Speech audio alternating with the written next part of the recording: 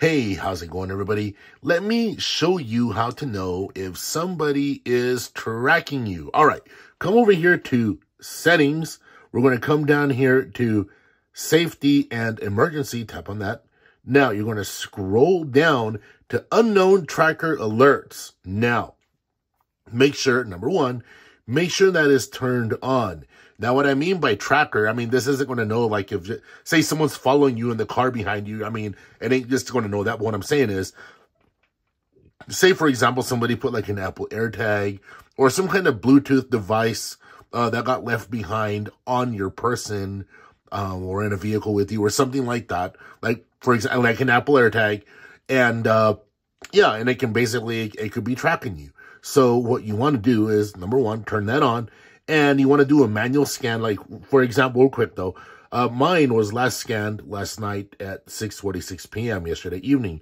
But what you can do is scan now. So right now we are checking for trackers to see maybe if, I'm not being tracked. But anyway, never take for granted that you are not, so no trackers detected. So if you are watching this video right now and say you've been traveling around, maybe you're in a hotel room or you're in some sort of taxi or Uber, someone's giving you a ride, just quietly go into your phone, do this, and see what's going on. And that way you know. You don't want to, like, take security for granted.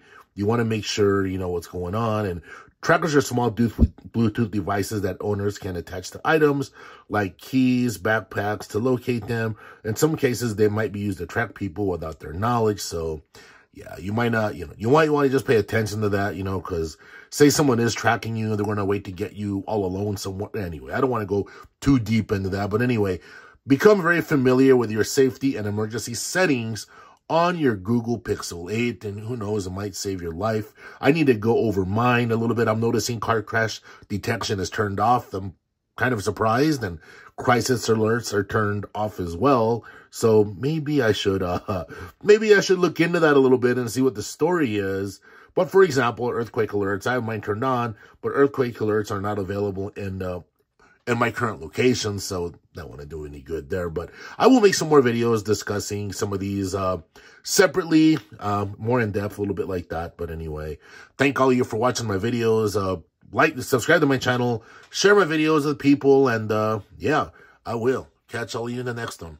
Take care.